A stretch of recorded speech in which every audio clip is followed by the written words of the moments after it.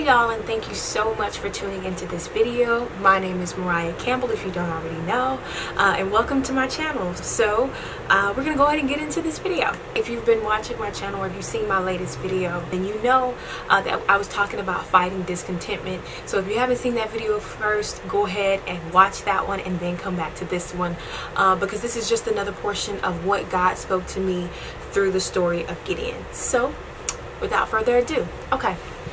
So the message that God kept speaking to me as I was on this 7-day journey of seeking the Lord, resting, and really just allowing myself to trust Him with the next steps of my life. One thing that the Holy Spirit was speaking and He kept saying is honor where you are.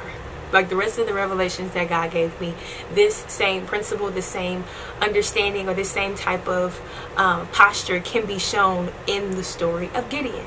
So, open up your Bibles. We're going to go back to the book of Judges, chapter 6, verse 24. And it reads, "So Gideon built an altar to the Lord there and called it, 'The Lord is Peace.'" When I read that, literally the one thing that stuck out to me was the word there. The word doesn't say that Gideon built an altar to the Lord when he reached the promise. That it didn't say he built an altar in the temple, but he built an altar right there in the situation that he was still in. Nothing changed. In that same place of where he was questioning everything, of where he felt the need to work and do anything that he needed in order to try and bring about a solution to this problem. It was in that same place. It wasn't once he reached, the glory-filled moment. It was in the same place where, he was crying out to God. And so that was something that was really like playing over and over and over in my head. I'm like, wait a second, whoa. So in this same place of discomfort, in this same place of discontentment or just lack of understanding and just, discouragement, that this is the place that we have to honor. Something that also came along with this, with the idea of honor where you are, is that here is holy. That even though Gideon was still encountering the issues with the Midianites, even though he still may have felt the urge to try and do what he needed to do to try to fix the problem, he chose to invite God into this space and allow Him to reign over it.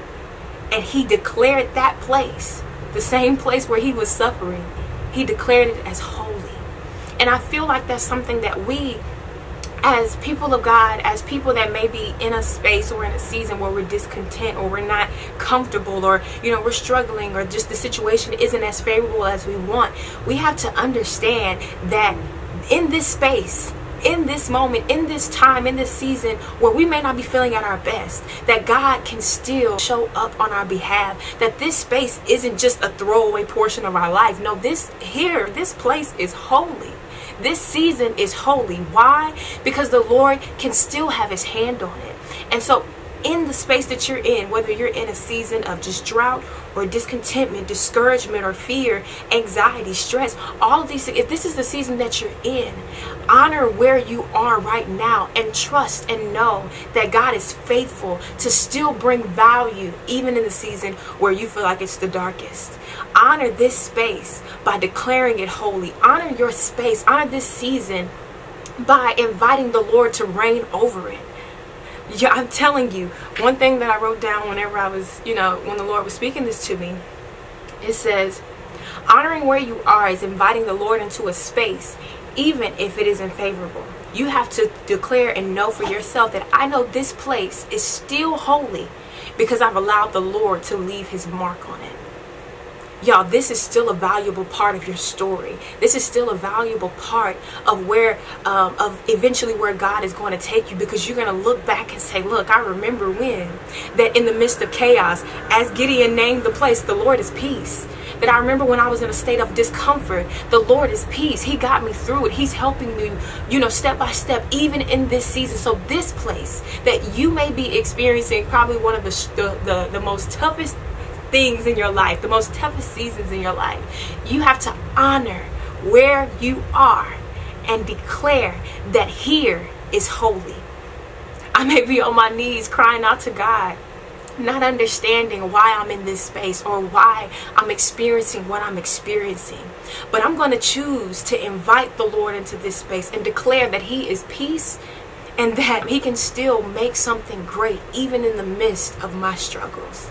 So this is going to be a testimony for you at the end of it, that here is holy, that the Lord can still do something on your behalf even in the midst of this place. So I just thought that was just so profound, is that Gideon didn't wait till he got to the promise of God. Gideon didn't wait until life was looking great. He didn't even go to the typical place of where people decided to honor and worship God, which is the temple. He said, no, even in this place of turmoil, I still choose to build an altar right here in this space where I'm so anxious. I'm going to build an altar right here. Where I'm stressed, right here. When I'm not comfortable in the space that I'm in or the season that I'm in, right here, I'm going to honor it as holy. Why? Because the Lord still can use this season in my life. One, for His glory, but two, for the testimony that will come once I've reached the place of purpose that God has for me. So I want to remind you, y'all, honor where you are, even in the midst of the struggle. Honor where you are.